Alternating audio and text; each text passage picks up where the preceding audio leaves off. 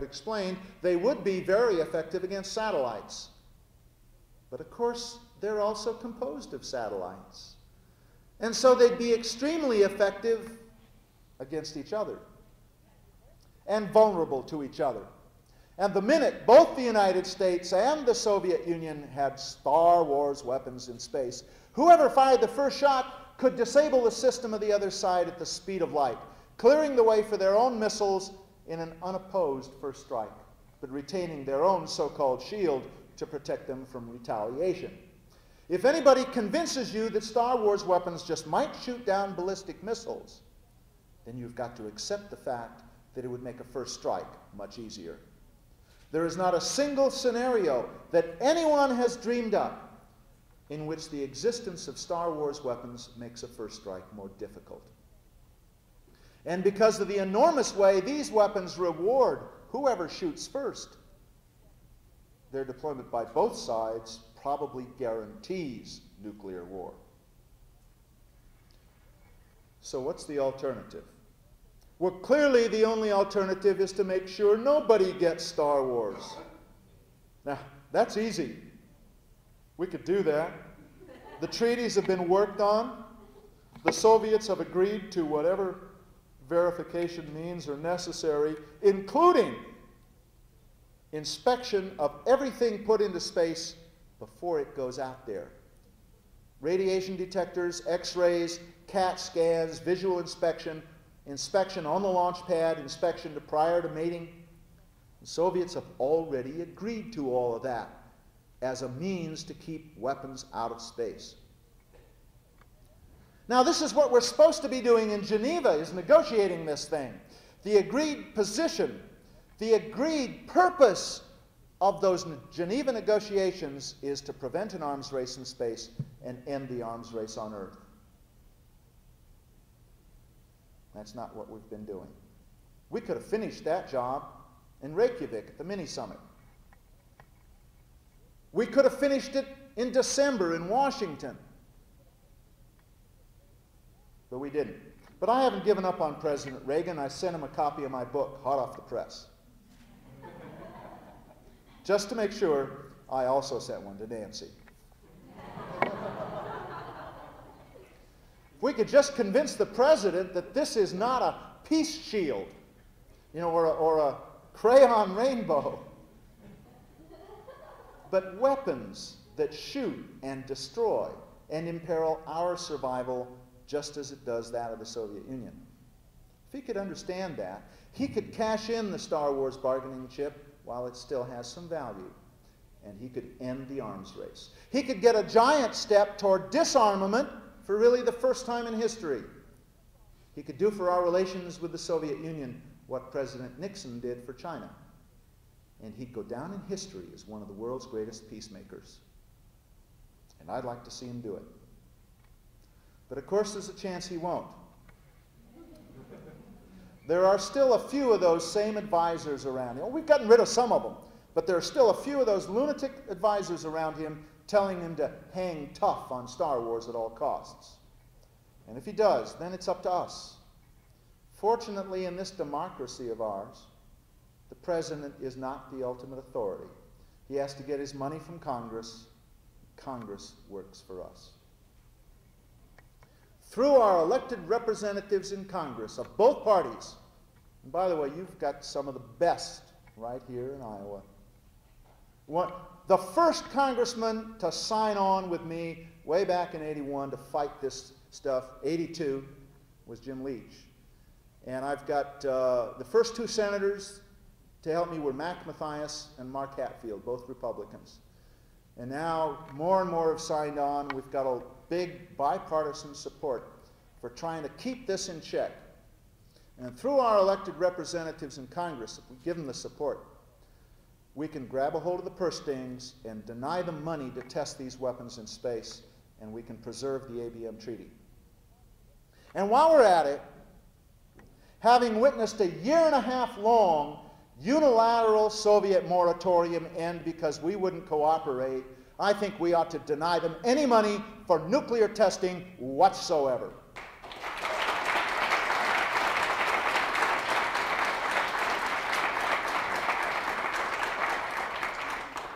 is no longer any excuse for nuclear testing. They're all totally and absolutely false.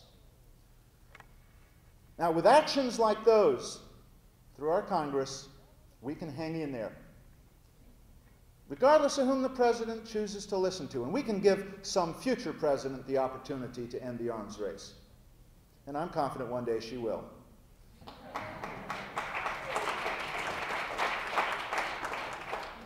And what I'd like to do now is to briefly address the question, if Star Wars isn't the answer, what is? Because it's not a new weapon. There is not going to be a new super weapon that's going to magically make us safe and secure in Fortress America.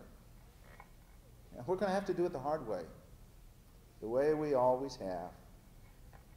We have to do it with real preparedness, with negotiations, with diplomacy, with realism, with goodwill. You know, another thing. I'm not sure that all those weapons ever really have been the thing that provided our security. In biblical times, people used to make idols out of gold and silver and brass and bronze. Well, today we make them out of uranium, plutonium, titanium, and steel, but they're idols nonetheless. We've been worshiping the bomb, put all our faith and trust in the weapons we manufacture with our own hands. It's not the source of our security. Now they got a new idol for us to worship. Don't buy it. Just say no.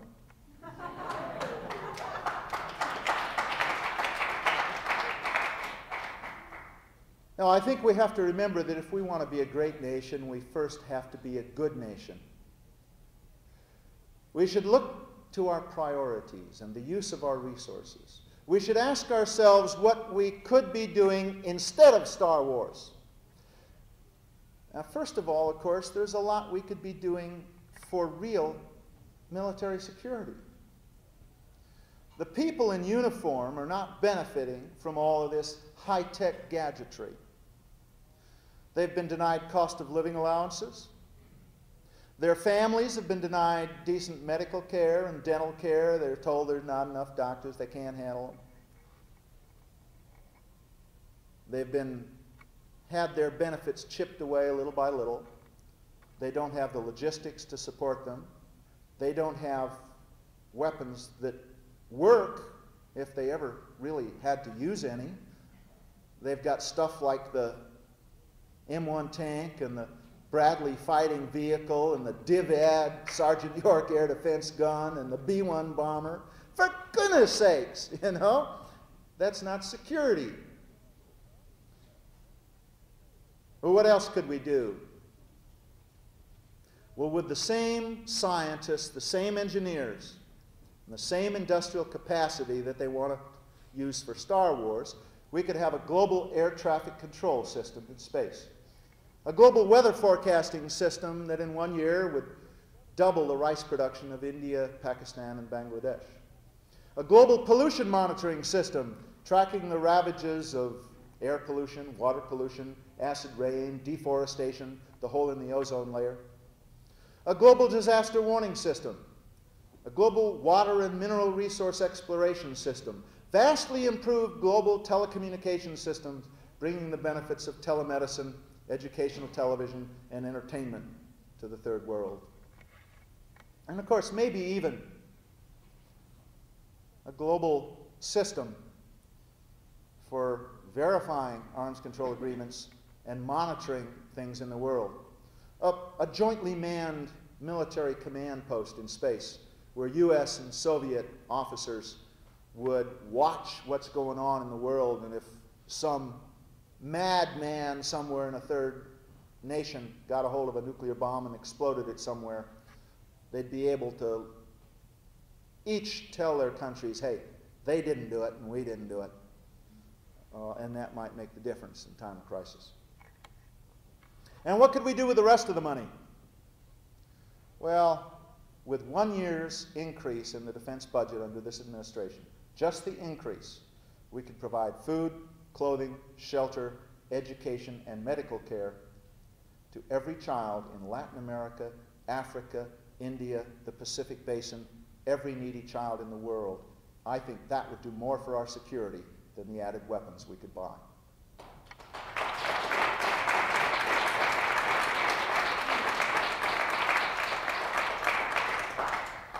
What we need is not a new weapon, but a new way of thinking. Now, I'm sure you've heard that phrase. You probably heard it from Mikhail Gorbachev. He came over here from the Soviet Union talking about new way of thinking. But I'll tell you, it didn't originate over there. Like a few other things they take claim for, you know. It didn't start over there. It started right here.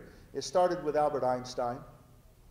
At the dawn of the nuclear age, he warned us that we were doomed unless we adopted a new way of thinking. And it has been preserved and passed on by organizations like Beyond War, the Physicians for Social Responsibility. These organizations have not only preached the new way of thinking here in this country, but they've taken it around the world, including to the Soviet Union, and preached it to their counterparts over there. I've had some part of that too.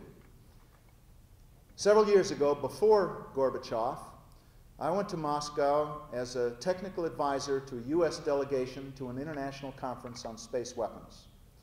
And at the end of the conference, I was asked by the U.S. delegation to make the closing statement at the press conference. And I used it to try and get across this new way of thinking to the Soviet leadership and through their media to their people. Now we hear this new way of thinking coming back.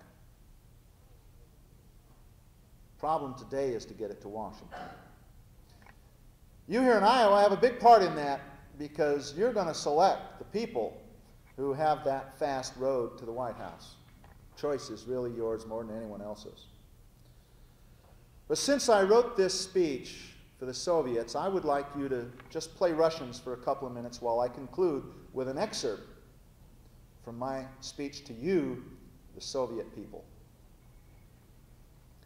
As a career military man, I've devoted my life to the security of my country. But in this nuclear age, it's become clear that there is no longer any such thing as national security. There is only common security.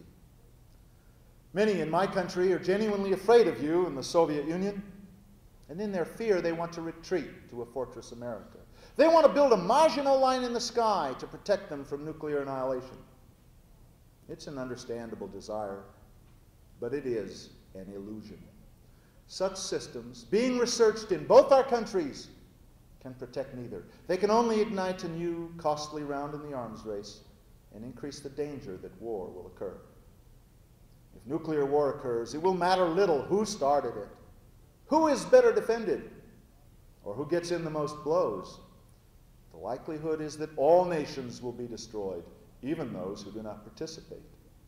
What I'm continually telling my countrymen is that our real enemy is not you in the Soviet Union, but nuclear war itself.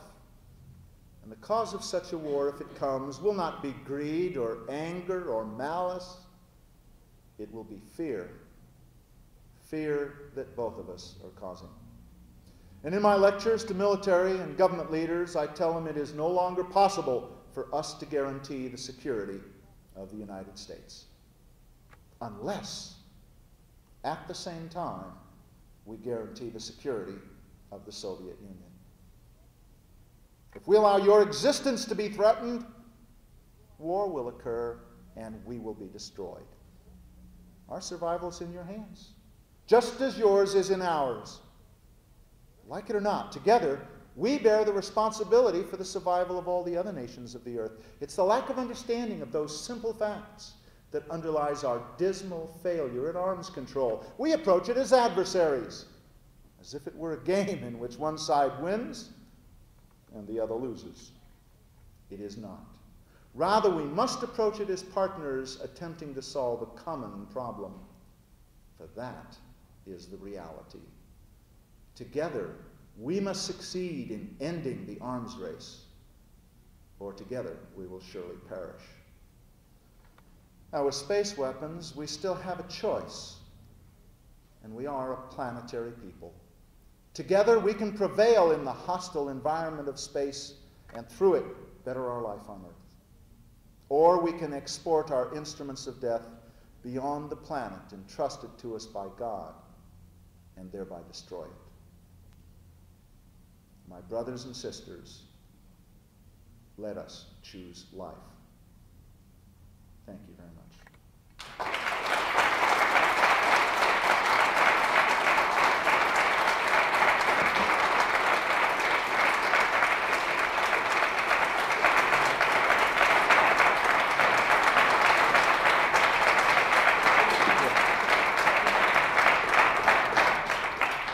Thank you very much. I've got some free things for the people who have to leave. If you stop by the table over there. Can we have those 3x5 cards distributed now? Let me tell you what they're for. This is Space and Security News. The current issue is on the table back there, and you're welcome to take a copy as you leave. It's a 24-page newsletter, a couple of pages of cartoons and whatnot. Anyway, to provide an independent voice to the American people on such issues. If you're interested, please pick one up. If you would like a free subscription to Space and Security News, just print your name and permanent address on one of these 3x5 cards and drop it on the table back there as you go out. Please don't use a dorm or an apartment or something that you're in temporarily. If you're a student, you can use your parents' home address. But if you give me a permanent address, I'll be happy to give you a subscription to Space and Security News. We also have back there some copies of my book, Star Wars, Defense, or Death Star. We don't have enough of these to just give them to everybody, but we do give them to all our contributors, and afterwards I'll be back there autographing copies for those who would like to make a contribution to the work of our institute. It's all tax deductible. What's in here is the kind of information that was in my lecture, plus a whole lot more. The whole history of the arms race in space back to the 1950s, all about anti-satellite weapons as well as Star Wars. A chapter on space weapons and arms control. Chapter on the civilian space programs we could be doing instead. I mentioned some in my talk. A chapter on alternative futures where I propose 10 steps to get out from under mutual assured destruction without buying into something even worse. There's, for those who are interested, in the appendices, a chapter on laser battle station design, a technical analysis of the High Frontier proposal, the full text of the ABM treaty protocols and agreed statements, text of President Reagan's Star Wars speech, dialogue between me and General Abramson on countermeasures and other things. Anyway, if you're interested, I'll be back there autographing copies of this. If you can't wait, you can just get one back there and leave a contribution. We suggest a donation of $20, but we'll take whatever you want to give. I know students, you may not be able to afford that. Whatever you'd like to give, 10, 100, it's all right. As you can imagine, we don't get any funding from government or industry. And now, if you can just take whatever contributions come in back there for me for the book and hand them one and whatnot. Oh, I'm ready for your questions. Thanks for the commercial.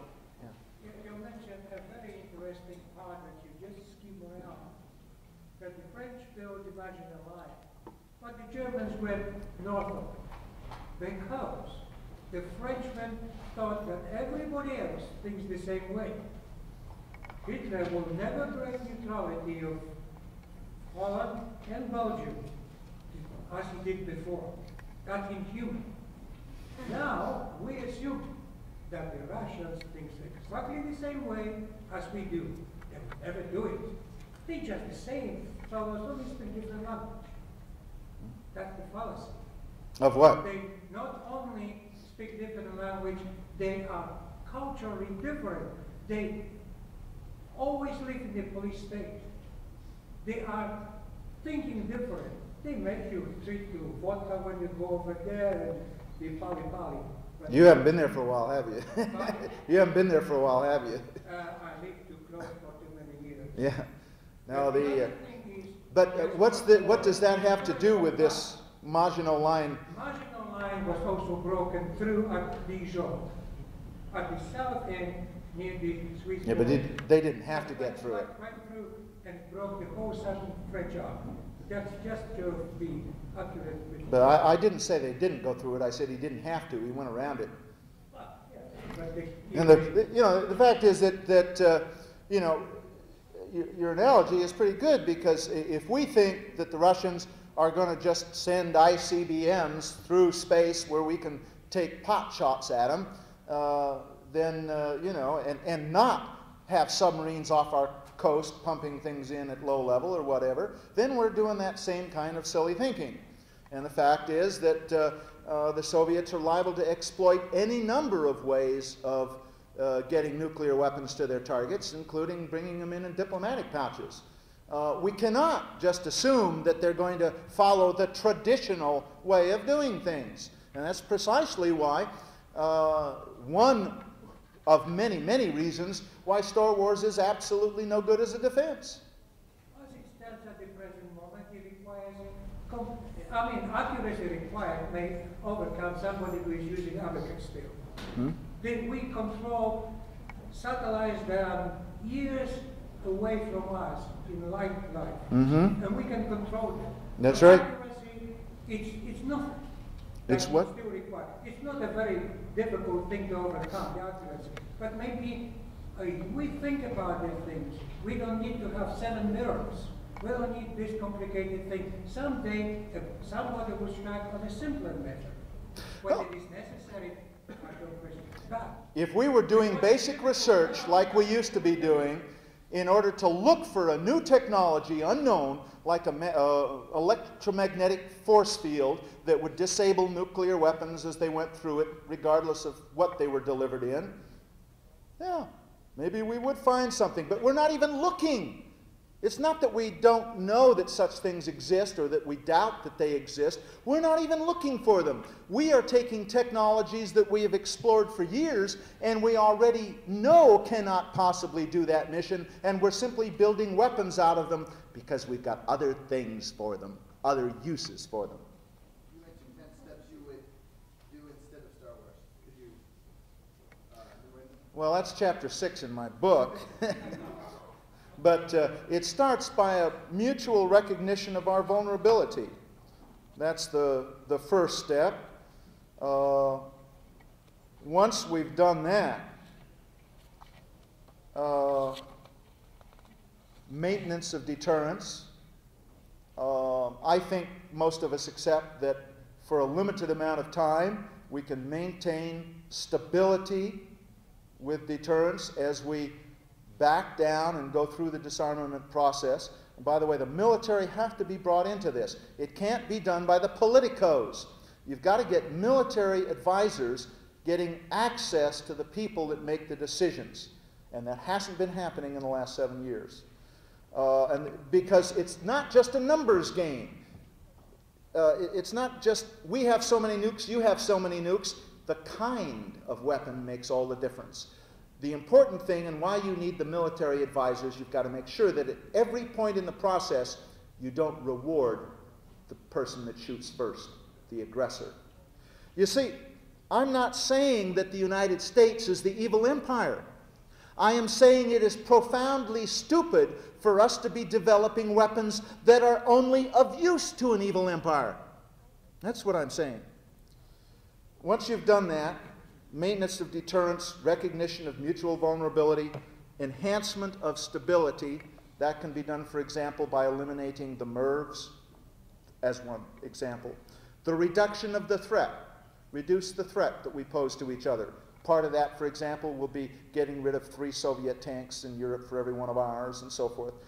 We outnumber them in a lot of things. We're going to have to make various balances, but it's going to be unequal, and they recognize that. Yes? By the 3-to-1 tank margin, for instance, how can, supposedly our tanks are technologically superior? Yes, they are, and much more modern.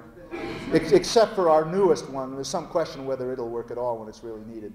Yeah. Anyway, there's a lot of discussion on either side of which is better, quality or quantity in weapon systems. Yeah. And even we can't really discern who would win, although we assume That's right. who would win. That's a good... What I'm saying is... It's a good situation, where both sides are in doubt of what the outcome would be. That's a very good situation. Nobody's going to start anything unless they got a pretty good idea they might win. What I mean is, how can you justify a reduction 3-to-1 in tank forces in Europe if no one can really tell what the outcome is already? Well, because at the same time that we get the Soviets to reduce 3 times as many tanks as we do, they're probably going to ask that we make larger reductions in some of our fighter bombers, in some of our other kinds of weapons. The manpower reductions will be pretty much symmetrical because we outnumber them in troops in Europe, but only marginally, only very marginally.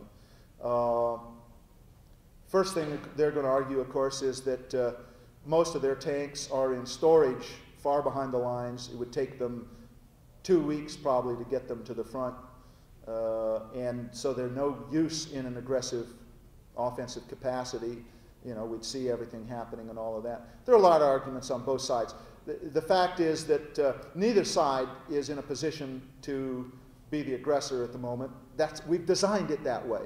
And that's the purpose of all the negotiations, is so that we don't reward the aggressor. There's a lot of talk about first strike. Neither of us is anywhere near the capability of a first strike right now. And that's by design. Now, we happen to be a lot closer to it than the Russians, because we have far more forces that can be used in a first strike, and they're 10 times as vulnerable to a first strike as we do. We have 10 times as many survivable strategic nuclear weapons that can't be targeted in a first strike. I mean, the balance is something that is very complicated, and you have to get the two militaries sitting down together with goodwill on both sides, trying to come to agreements that maintain stability. It can be done. So you agree that we are stable now without SDI? Oh yes, yes I do.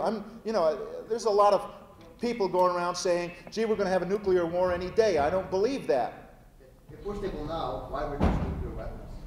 Well, I would rather we didn't than build up. You know, I mean, as far as I'm concerned, if we had a nuclear freeze, that would be a huge relief. Or get rid of nuclear testing, end it now, so neither side could build new nuclear weapons. Then, if we never threw a nuclear weapon away, over a period of time, both sides would lose confidence that they'd ever work. Eventually, we'll scrap them all anyway. Yes, but if you scrap the nuclear weapons, that's going to change your balance in some way or another. Of course, and that's why while you go through this process of disarmament, you also have to bring the conventional forces in. That's why taking the tank balance, the anti-tank balance, and all those other things into account is just as important as the nuclear weapons. Because we don't want to get rid of nuclear weapons just to make the world safe for a repeat of World War II. We don't want that. And I can also guarantee you neither do the Russians. Okay, so anyway, after we do that, then the maintenance of security, new kinds of systems to provide security for both sides, growth of interdependence, economic interdependence, that's already happening. I mean, if they nuke us, where are they going to get their wheat? I mean, all of those things are good. Diminishing of the differences. We have different kinds of human rights in the two countries. We emphasize political rights. They emphasize economic rights. We used to talk in this country of liberty and justice for all. We've got all the liberty and they've got all the justice. Both sides have to change, so we've both got a little of it, of all of it, because they're both important. We in this country have essentially canned economic justice, at least for the last 7 years. We've not wanted any part of it. And we talk a lot about, freedom, but we only mean certain freedoms. We've forgotten half of Roosevelt's message. It just wasn't freedom from fear, freedom of religion, freedom of press. He talked about freedom from want as well.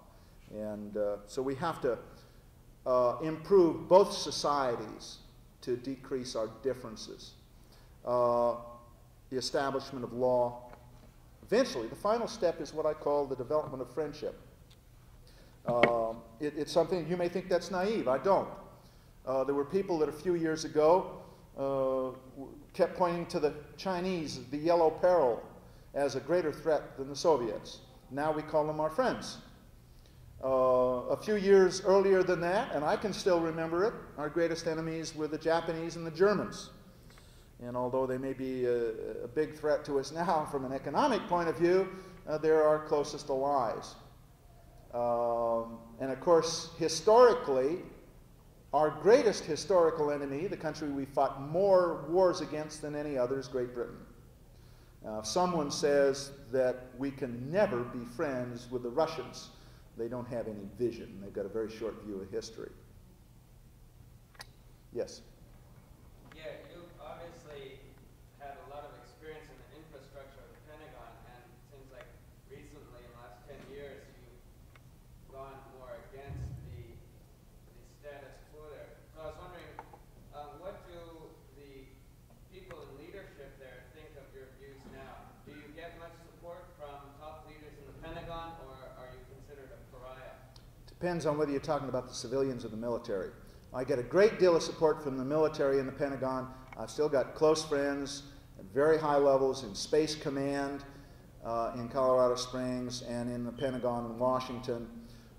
We in the military have a cherished heritage. We're subject to civilian authority. The problem we've had in the last 7 years is that the civilian authority has been far more militaristic than the military. I am a pariah to people like Caspar Weinberger and Richard Pearl, both of whom are out of the Pentagon officially, but still very much around in the wings. They hate my guts. But I've got a lot of friends in the military still on active duty that support what I'm doing very strongly. They say, we may be muzzled, we can't speak out. There's an absolute gag order on the military. But they say, you know, thank God you retired in time and you can speak for all of us. A lot of friends in the military that support me, yes. Okay, if they give money from the FBI, obviously it's going to go to the Defense Department, and that will be distributed to the large corporations that benefit from that money. And people are afraid of losing jobs or whatnot if just defense and armament doesn't continue as it has for the last 20 or 30 years. What considerations are being taken into account to, let's say, reduce the need to always have so much money spent on defense? Mm-hmm. Because our... Okay, right. There's very easy answers to that. Nobody has to lose a job. Now, you've got to do a little bit of planning. And a lot of people haven't. When I was an executive at General Dynamics, I used to go to the executive dining room and sit down there, and I'd ask my buddies, what are you going to do if peace breaks out? You know, they're totally unprepared for it. I tell you, you don't have to cause any unemployment. First of all, there are still things that we do need for our security. We still don't have a space-based radar. If somebody shoots a cruise missile at us, whether it's the Russians or Gaddafi or whoever, we'll never see it coming until it explodes. You know, we ought to have that. It's important for us and the Russians to have good early warning systems. When they, you know, part of this new way of thinking is to understand, for example, that it's just as important to us that the Soviets have good early warning systems and that they're unthreatened by weapons in space. That's just as important to our survival as it is that we have good early warning systems. If the Russians can't see when we're attacking them, then they can't see when we're not attacking them. In a time of crisis, that could be fatal. So we have to take this larger view of what our security is dependent on. It's dependent on the Russians never wanting to attack us or never being panicked into attacking us. So there are some things that will continue to be needed. But there are some other things we could do. I mentioned the civilian space, but more than that. If a president of the United States said, next year we're going to have a 60% cut in our weapons procurement budget and a 600% increase in the budget for mass transit, you would be surprised how fast General Dynamics would start designing subway cars. And there needn't be dislocation and disruption. You don't have to lay the guys off. You know, at the same time, I'd say to the captains of industry, in the transition period, don't throw your guys out on the street. We'll keep the paychecks coming. If you can pay farmers not to grow crops, you can pay engineers not to build weapons.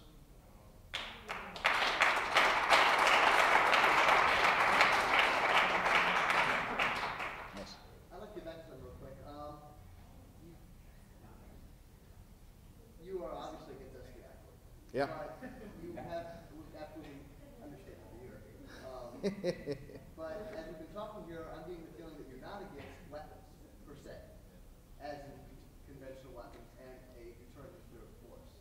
Well, I'm against having to use them, I'll tell you that. I mean, this is why most of us are in the military, is because we don't want war. You had that corny old thing in SAC, peace is our profession. Well, there's a lot of us that believe in that. And most of us in the military understand that the only way we can accomplish our military mission of protecting the people of the United States is by preventing a nuclear war, not causing one and then trying to shield ourselves from its effects. I'm not saying you're a warmonger or anything. What I'm saying is, you do believe, I assume, from what I've been listening, that it would be better if we had a strong defense for both the Soviet Union and the United States. Not to suddenly... Well, first of all, we use defense to mean everything. We mean it for offense, you know, it's Defense Department instead of War Department, all these kind of things. You know, but what you mean is it's important for us to have a strong military. Yeah.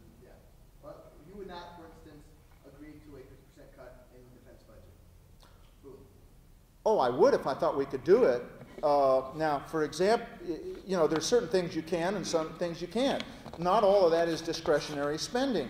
Now, in this latest issue here of our Space and Security News, we have a thing on the defense budget, which, by the way, amounts to 63% of the total federal budget in real terms. And I've broken it down into the kinds of things that we can't really do anything about, at least not for a long period of time, and those we can. Military pay, retired pay, veterans benefits, the Coast Guard, the interest on the military debt. There are a lot of those things that we just can't do anything about. They can be reduced gradually over a very long period of time. Operation and maintenance, and so forth. But there are things that can be drastically reduced if we have the right environment, that they're being reduced in the Soviet Union as well, and we do this thing in a planned, stable way. And that includes the military part of NASA, which has just about destroyed NASA, the CIA, FEMA, the Federal Emergency Management Agency, you know, the civil defense bunkers and all the evacuation schemes, cities evacuating to each other and all of that garbage, the draft boards, international military assistance, our arms trade, military construction, nuclear warheads, the Department of Energy's nuclear warhead budget, which is $7 billion a year, weapons R&D, which is $34 billion, and weapons procurement, which is $83 billion. Those can be reduced if we have an end to the arms race. We got a man to deal with, Mr. Gorbachev, who wants to end the arms race. Not just because he's a good guy, he wants to do it because he's got his own internal domestic problems. He wants to rebuild their economy, their domestic economy, their consumer goods. And it gives us an opportunity to do the same thing here. And I think we could use a bit of it. Right behind you, yes. You're referring to yourself as a military man, are you in active service? No, I'm retired. But if... Well, I was in the army for my own choice, but I don't consider myself a military man. Well, if you're a career man and you are officially retired, you are subject to recall at the discretion of the president, and you are considered a military man, and you are called by your rank, and I still belong to the officers club and do all the other things. I still consider myself a military man. I am subject to recall to active duty if necessary. And so yes, I consider myself a military man, and we're still part of the community. We still socialize with our friends in the military. And if it was necessary, I'd have no objection to risking my life for this country. However, like a lot of my friends on active duty, I've gotten too smart to be hooked into some of the things that we've been hooked into in the past. And I refuse to be a hired killer for the United Fruit Company. And there's a lot of us that if somebody said they want us to go down there and bomb Sandinistas, we'd tell them where to shove it.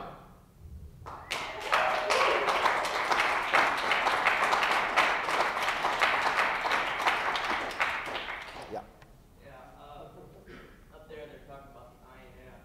And earlier you mentioned about possibility maybe another World War II type war. Given that, would you advocate a zero option ever fear of that Yeah, I'd advocate zero nuclear weapons, but only if along the way we got rid of enough conventional weapons in a verifiable way that there was no danger of one side or the other hitting the other side with a blitzkrieg, you know, and that can be prevented. You do away with the most mobile weapons, you do away with the tanks, you do away with the things that can be, the fighter bombers, you know, we're big in some weapons too. You do away with the things that can reach deep in the other guy's territory quickly and be used in an offensive way. If somebody wants to, you know, build them systems that are truly defensive, waste their money in that way against an attack that isn't going to come, you know, that's sort of up to them. We all know what defensive weapons are. Anti-aircraft batteries sitting next to a city, able to shoot down enemy aircraft if he comes overhead, or a shore battery sitting on your coastline, able to shell an enemy warship that comes within your 12-mile limit. Those are defensive weapons, you know. Same thing with the old-fashioned ground-based ABM system. It can't attack anything that hasn't attacked you first. And of course, that's where the distinction with Star Wars, because it's not like that. It's not in your territory. It's out there cruising the global oceans of space like a battleship, able to shoot and destroy other battleships or merchant vessels or passenger liners or anything else. And so you'd have to do some discriminating between what you get rid of and what you keep, but eventually you ought to have it so that nobody can pose a serious threat to its neighbors. Would you then be kind of opening yourself up to somebody in India or Israel to become a superpower by having nuclear weapons? Oh, there's no question that as the United States and the Soviet Union goes through this process, once you get to a certain point, and I think it's about when we get rid of the first 80%, you have to bring the other countries into it. You have to get rid of the nukes in France and Britain and Israel and everywhere else. And my own assessment is that the most difficult task we're going to face is not going to be with the Soviets. It's getting those nukes away from France and Israel. Yes? Obviously discussed things with the higher-ups and the Pentagon and such.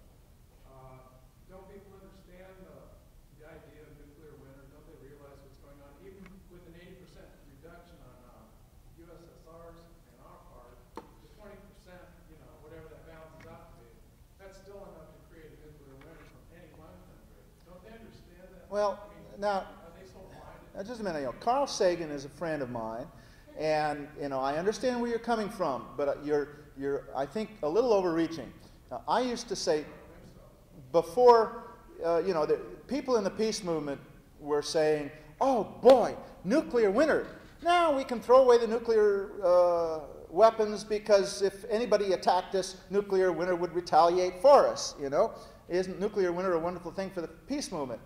And I warned them, hey, you know, you're betting on dead horse. And like Dick Irwin says, nuclear summer ain't so hot either. What you have to remember is this. There are people in the Pentagon and in the Kremlin who have figured out probably how they think they might be able to deal with nuclear winter. Nuclear winter is not caused by nuclear explosions. It is caused by massive urban fires. As a matter of fact, you're much more likely to have nuclear winter from a laser attack than you are from a nuclear weapons attack. The fact is that